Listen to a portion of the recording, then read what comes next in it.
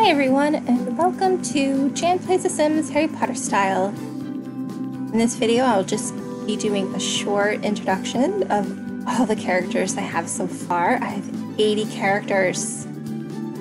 Well, 0 out of 80, maybe I have more.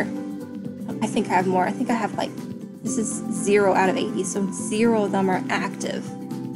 But I've got all the centaurs, I've got house elves. They're not in the world right now because they are NPCs. They're all the maids and ballers.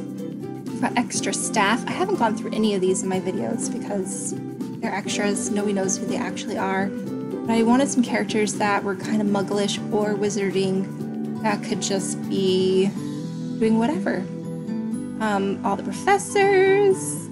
I've got all these characters. Oh my goodness. And I don't think that I have missed any, but if I have, please let me know. There's a lot of random muggles that I have in my game as well.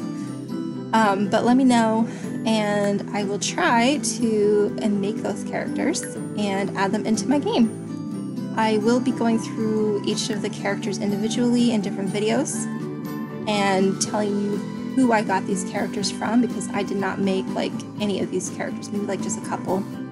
And all the custom content that goes into my game for each individual family and place. So let me know if there's anybody I missed. I think I have all of the Hogwarts students, all of the families, all of the Death Eaters, all of the other students that I know about, all the ministry workers, all the Order of the Phoenix, and then a lot of random people like all these centaurs for one centaur. So I do like to have a very complete game. So let me know and enjoy looking at all my neighborhoods and all my gameplay. Thanks so much and hope you enjoy tuning in. Bye bye.